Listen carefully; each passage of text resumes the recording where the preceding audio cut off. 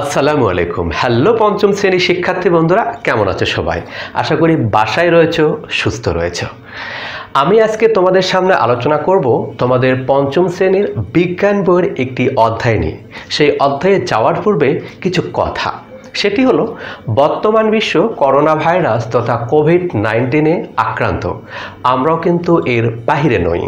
আমরা এই সময় বেশ কিছু নিয়মকানুন মেনে চলছি, যেমন কমপক্ষে 20 সেকেন্ড ঘন ঘন সাবান দিয়ে হাত ধোয়া, মাস্ক পরিধান করা, হাঁচি কাশির সময় রুমাল ব্যবহার করা অথবা রুমাল, টিস্যু ইত্যাদি না থাকলে হাতের কনুইয়ের ভেতর হাঁচি কাশি দেওয়া, সুষম খাদ্য খাওয়া, বাইরে কোথাও বিশেষ প্রয়োজনে গমন করলে সামাজিক দূরত্ব বজায় রাখা। এইসব নিয়মকানুন মেনে চলছি কেন? যাতে আমরা করোনা ভাইরাসে আক্রান্ত না হই। তা আমরা যে নিয়মকানুনগুলো মেনে চলছি তাকে এক কথায় একটি নামে অভিহিত করা যায়। বলতে পারো সেই নামটি কি? হ্যাঁ, ঠিক ধরেছ, সেটি হলো স্বাস্থ্যবিধি। তাহলে আমাদের আজকের আলোচনার বিষয় হলো তোমাদের পঞ্চম শ্রেণীর বিজ্ঞান বইয়ের 7ম অধ্যায় স্বাস্থ্যবিধি নিয়ে। আশা করি পুরো ক্লাসে আমার সাথে থাকলে এই অধ্যায় সম্পর্কে তোমাদের মধ্যে একটি স্পষ্ট ধারণা তৈরি হবে। তাহলে কথা না বাড়িয়ে চলো শুরু করা যাক।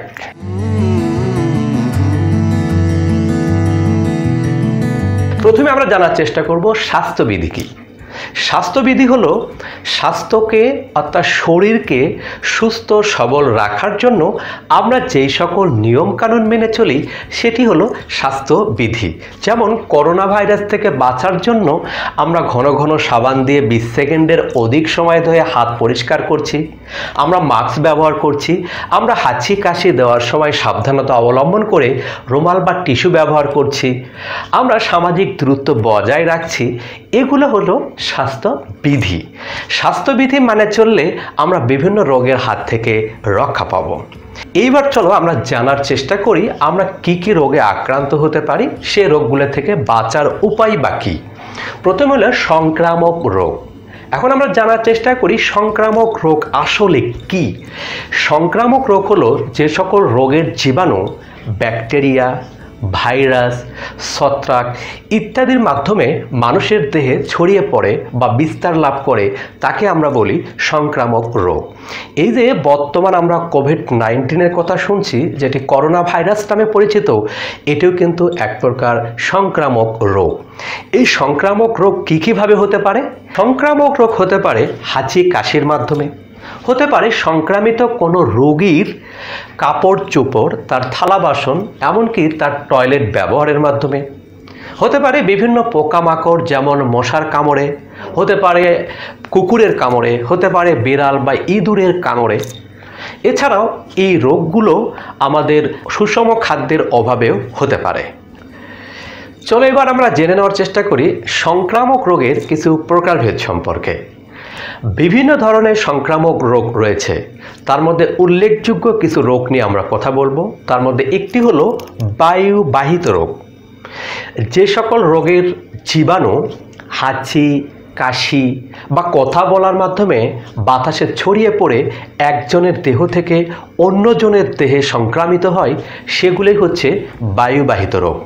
বায়ুবাহিত রোগের মধ্যে রয়েছে সোয়াইন ফ্লু, হাম, গুটি বসন্ত, যক্ষা এবং বর্তমানের করোনা ভাইরাসকেও কিন্তু এই শ্রেণীতে ফেলা যায়, কারণ এই রোগের জীবাণু আমাদের হাঁচি কাশির মাধ্যমে একজনের দেহ থেকে অন্যজনের দেহে বায়ুর মাধ্যমে ছড়িয়ে পড়তে পারে। এবার আমরা জানার চেষ্টা করব পানিবাহিত রোগ সম্পর্কে। পানিবাহিত রোগ কাকে বলে? যে রোগের জীবাণুগুলো দূষিত পানির মাধ্যমে বিস্তার লাভ করে সেই সকল রোগকে আমরা বলে থাকি পানিবাহিত রোগ। এর মধ্যে উল্লেখযোগ্য হলো আমাশয়, ডায়রিয়া, কলেরা ইত্যাদি। আমরা জানব ছোঁয়াচে রোগ সম্পর্কে। ছোঁয়াচে রোগ হলো সেই সকল রোগ যে সকল রোগ রোগীর দেহ থেকে প্রত্যক্ষ বা পরোক্ষভাবে অন্যজনের দেহ সহজে ছড়িয়ে পড়ে, সেই সকল সংক্রামক রোগকে বলা হয় ছোঁয়াচে রোগ। যেমন ফ্লু, ইবোলা, হাম, এমনকি করোনা ভাইরাসটাও কিন্তু ছোঁয়াচে রোগের মধ্যে উল্লেখযোগ্য, কারণ এটিও আমাদের একজনের দেহ থেকে আরেকজনের দেহ সহজে ছড়িয়ে পড়তে পারে। তবে সংক্রামক রোগের মধ্যে একটি ব্যতিক্রম হলো এইডস রোগ, যেটি HIV ভাইরাসের মাধ্যমে ছড়ায়, কিন্তু এই রোগটি রোগীকে স্পর্শ করলে বা রোগীর ব্যবহৃত জিনিস ব্যবহার করলেও ছড়ায় না, কারণ এটি একটি ব্যতিক্রমধর্মী রোগ। এবার আমরা জানব প্রাণী বা পোকামাকড়ের মাধ্যমে ছড়ায় এমন কিছু রোগ সম্পর্কে। তার মধ্যে একটি হলো জলাতঙ্ক, যেটি কুকুর কামড়ানোর ফলে এই রোগ মানুষের দেহে বা অন্য প্রাণীর দেহে ছড়িয়ে পড়তে পারে। জলাতঙ্ক হলো এমন ধরনের রোগ যেটি কুকুর কামড়ের মাধ্যমে হয় এবং এই রোগ হলে জলের প্রতি আতঙ্ক দেখা দেয়, অর্থাৎ এই সময় রোগীর প্রচণ্ড পিপাসা পায় কিন্তু জল তথা পানি দেখলে ভয় পায়। এই জন্যই এই রোগটাকে বলা হচ্ছে জলাতঙ্ক, মানে জল আতঙ্ক, জল দেখে ভয় পাওয়া। মশা কিন্তু খুব ছোট হলেও এটি কিন্তু আমাদের বড় ধরনের রোগের অন্যতম কারণ। মশার মাধ্যমে ছড়ায় এমন কিছু রোগের নাম আমরা বলতে চাই, পারলে এটি একটু নোট করে নিয়ে রাখতে পারো। একটি হলো মশার মাধ্যমে ছড়ায় আমাদের মধ্যে একেবারে পরিচিত একটি রোগ হলো ডেঙ্গু, যেটি কোন মশার কামড়ে ছড়ায়? এডিস মশার কামড়ে। এডিস মশার কামড়ে আরেকটি রোগ ছড়ায়, সেটি হলো চিকুনগুনিয়া। তোমরা কিছুদিন পূর্বে ঢাকাতে এই রোগের প্রাদুর্ভাব সম্পর্কে নিশ্চয় জেনেছ। এছাড়াও কিউলিক্স মশার কামড়ে ছড়ায় গোদ রোগ তথা ফাইলেরিয়া। অ্যানোফিলিস মশার কামড়ে ছড়ায় ম্যালেরিয়া। তার মানে বুঝতে পারছো, মশা খুব ছোট্ট একটি ক্ষুদ্র পোকা হলেও বা ক্ষুদ্র প্রাণী হলেও এর মাধ্যমে ছড়ানো রোগ কিন্তু মারাত্মক, কাজে মশা থেকে দূরে থাকতে হবে। এরপরে বিড়ালের কামড়েও জলাতঙ্ক হতে পারে, ইঁদুরের কামড়ে প্লেগ রোগ হতে পারে। প্রাণীর থেকে এই যে আমরা বিভিন্ন রোগে আক্রান্ত হই, তাহলে অবশ্যই এই সকল প্রাণীর হাত থেকে রক্ষা পাওয়ার জন্য আমাদের সঠিক ব্যবস্থা গ্রহণ করতে হবে। এবার আমরা জানব এই সকল সংক্রামক রোগ কিভাবে প্রতিরোধ করা যায়। তোমরা জানো, রোগ হয়ে কষ্ট পাওয়ার চেয়ে রোগকে প্রতিরোধ করাই উত্তম, কারণ রোগ হওয়ার পর আমরা সুস্থ হব চিকিৎসা করে, কিন্তু কষ্ট পেতে হবে।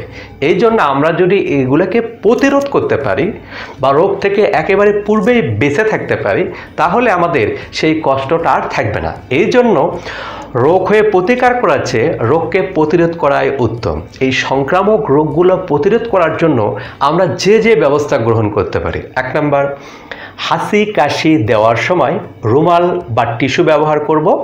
রুমাল বা টিস্যু একান্ত না থাকলে আমরা হাতের কনুইয়ের মধ্যে এইভাবে হাসি কাশি দিব। 2 নম্বর কি করব? সংক্রামিত কোনো রোগীর জিনিসপত্র যেমন প্লেট, যেমন গ্লাস, কাপড় চোপড় ইত্যাদি ব্যবহার করব না। আমরা কি করব? আমরা বাইরে বা ধুলাবালির মধ্যে কোথাও গেলে সেই সময় আমরা মাস্ক ব্যবহার করার চেষ্টা করব। আমরা কি করব? প্রচুর পরিমাণে সুষম খাদ্য খাবো, আমরা নিরাপদ পানি পান করব। আমরা আরও কি করতে পারি? আমরা আমাদের বাড়ির আশপাশগুলো পরিষ্কার পরিচ্ছন্ন রাখব, যাতে সেখানে মশা জন্মাতে না পারে। বাড়িতে ফুলের টব বা ডাবের বা নারকেলের যে খোলগুলো রয়েছে, এগুলোতে যাতে পানি না জমে, এই জন্য এগুলোকে আমরা নির্দিষ্ট জায়গায় ফেলব। তারপর আমরা কি করতে পারি? আমরা যে ঘরে থাকব, সেই ঘরের দিনের বেলা দরজা জানালা খোলা রাখব, যাতে ঘরের ভেতরে আলো বাতাস ভালোভাবে প্রবেশ করতে পারে। এছাড়া আমরা কি করতে পারি? কিছু কিছু রোগের টিকা আবিষ্কার হয়েছে, আমরা সেই সকল টিকা গ্রহণ করেও সেই রোগগুলো থেকে বাঁচতে পারি। যেমন পোলিওর টিকা আমরা গ্রহণ করব, আমরা যক্ষ্মার যে BCG টিকা আছে এগুলো গ্রহণ করব। তাহলে আমরা রোগ হওয়ার হাত থেকে রক্ষা পাবো। আশা করি এই বিষয়গুলো অবশ্যই সব সময়ের জন্য মেনে চলবে। এবার আসি সংক্রামক রোগের প্রতিকার সম্পর্কে। এত কিছুর পরেও যদি আমরা রোগে আক্রান্ত হই, তাহলে অবশ্যই সেটার প্রতিকার করতে হবে। তাহলে সেক্ষেত্রে আমরা কি করতে পারি? সংক্রামক কোনো রোগে আমরা আক্রান্ত হলে প্রথমে আগে নার্ভাস হওয়া যাবে না, আমাদের মনোবল ঠিক রাখতে হবে, সাহস যাতে মনের ভেতরে থাকে সেই দিকে নজর রাখতে হবে, অর্থাৎ কনফিডেন্স বাড়াতে হবে। এরপর কি আমাদের বিশ্রাম নিতে হবে, সুষম খাবার খেতে হবে, আমাদের নিরাপদ পানি পান করতে হবে। সুষম খাবার কেন? সুষম খাবারগুলো আমাদের দেহের রোগ প্রতিরোধ ক্ষমতা বৃদ্ধি করে, ফলে আমরা দ্রুত সুস্থ হয়ে উঠব। ছোটোখাটো যদি সমস্যা হয় বা অল্প অল্প জ্বর থাকে, সেই ক্ষেত্রে আমরা প্যারাসিটামল জাতীয় ঔষধ খেতে পারি। কিন্তু রোগের মাত্রা যদি বেড়ে যায় তাহলে অবশ্যই ডাক্তারের শরণাপন্ন হতে হবে। এবার আমরা আলোচনা করব বয়ঃসন্ধিকাল নিয়ে। বর্তমানে তোমরা পঞ্চম শ্রেণীর শিক্ষার্থীরা যে বয়স অতিক্রম করছো সেটি কিন্তু বয়ঃসন্ধিকাল। বয়ঃসন্ধিকাল হলো যে সময় আমরা শিশু থেকে কৈশোরে উপনীত হই, সেই সময়টাকে বলা হয় বয়ঃসন্ধিকাল। এই বয়ঃসন্ধিকালের ক্ষেত্রে ছেলে এবং মেয়েদের ক্ষেত্রে বয়সের একটু তারতম্য থাকে। ছেলেদের ক্ষেত্রে 9 থেকে 15 বছর পর্যন্ত সময়ে বয়ঃসন্ধিকাল শুরু হয়। কারো কারো একটু 9 থেকে হতে পারে, কারো 10, 11, 12 এরকম থেকে হতে পারে। মেয়েদের ক্ষেত্রে এই বয়সটা আরেকটু কমে শুরু হয়। তাদের ক্ষেত্রে 8 থেকে 13-র মধ্যেই বয়ঃসন্ধিকাল শুরু হয়। সেক্ষেত্রে কারো 8 থেকে শুরু হতে পারে, কারো 9 থেকে, কারো 10 থেকে, বা কারো এরকম 11, 12, 13 থেকেও শুরু হতে পারে। বয়ঃসন্ধিকাল এমন একটা সময় যেটা প্রত্যেকের জীবনে আসে। এই সময় মানুষের মানসিক এবং শারীরিক পরিবর্তন লক্ষ্য করা যায়।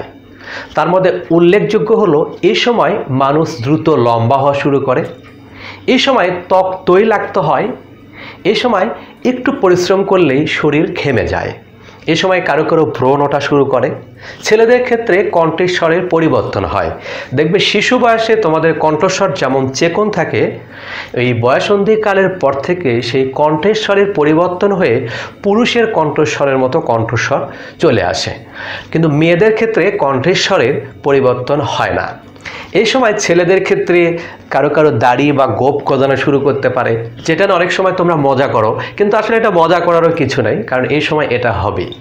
বা মেয়েদের ক্ষেত্রে ব্রণ উঠলে এটা নিয়ে অনেকের মধ্যে আলোচনা সমালোচনা হয়, কেউ ভয় পেয়ে যায়। এখানে ভয় পাওয়ার কিছু নেই, আলোচনা সমালোচনারও কিছু নেই, কারণ এই বয়সে ব্রণ অনেকের উঠতে পারে। এই সময় মাংস সুগঠিত হয় এবং শরীরের বিভিন্ন রকমের আকার আকৃতির পরিবর্তন ঘটতে পারে। এই সময় আরেকটি বড় পরিবর্তন ঘটতে পারে, সেটি হলো মানসিক পরিবর্তন। কারো কারো আচরণ এবং মানসিক ব্যাপক পরিবর্তন এই সময়ে দেখা দেয়। অনেকেই এই পরিবর্তনগুলো দেখে ভয় পেয়ে যায়, অনেকে এটা নিয়ে বিব্রত বোধ করে, কিন্তু আসলে এখানে ভয় পাওয়ার বা বিব্রত হওয়ার কোনো কারণ নেই। এই সময়টাকেই সঠিকভাবে যদি আমরা মূল্যায়ন করতে পারি এবং সঠিকভাবে কাজে লাগাতে পারি, তাহলে আমাদের ভবিষ্যৎ কিন্তু উজ্জ্বল হবে। এই সময় যেহেতু আমাদের প্রচুর পরিমাণে ঘাম হয়, কাজে এই সময় আমাদের পরিষ্কার পরিচ্ছন্ন বেশি করে থাকতে হবে। আবার এই সময় যেহেতু আমরা লম্বা হওয়া শুরু করি, কাজে এই সময়ে প্রচুর পরিমাণে সুষম এবং পুষ্টিকর খাবার গ্রহণ করতে হবে। আর এই সময়ে এত কিছুর পরেও যদি তোমরা কোনো কারণে বিব্রত বোধ করো, কোনো কিছু নিয়ে তোমাদের প্রশ্ন থাকে বা মনের ভেতরে কোনো ভয় থাকে, তাহলে সেটি নিয়ে বাড়িতে বাবা মায়ের সাথে আলোচনা করো, বড় ভাই বোন থাকলে তাদের সাথে আলোচনা করো, এমনকি তোমাদের স্কুলের স্যার বা ম্যাডামদের সাথে তোমাদের এই পরিবর্তনের কোনো সমস্যা বিষয় থাকলে সেসব নিয়ে কথা বলতে পারো। দেখবে তোমার এই সমস্যাগুলো সহজেই সমাধান হবে। তো আমরা আজকের এই আলোচনার বিষয়গুলো এখানে শেষ করতে যাচ্ছি। তবে পরিশেষে যে কথাটি বলতে চাই সেটি হলো, আমরা স্বাস্থ্যবিধিগুলো যাতে সবাই ভালোভাবে মেনে চলতে পারি এই দিকে নজর রাখবো, এবং আমাদের আশেপাশের মানুষ যাতে স্বাস্থ্যবিধিগুলো মেনে চলে সেই দিকেও আমাদের নজর রাখতে হবে। আশা করি এই দিকে তোমরা নজর অবশ্যই রাখবে। পরিশেষে তোমাদের একটি বাড়ির কাজ দিতে চাই, যেটি অবশ্যই করে স্কুল খোলার পর তোমাদের বিষয় শিক্ষককে দেখাবে। আর সেটি হলো সংক্রামক রোগ থেকে বাঁচার 5টি উপায় লেখো। আজ তাহলে এ পর্যন্তই। ভালো থাকো, সুস্থ থাকো, অবশ্যই বাসায় থাকো, কারণ স্টে হোম, স্টে সেফ। আল্লাহ হাফেজ, বাই বাই।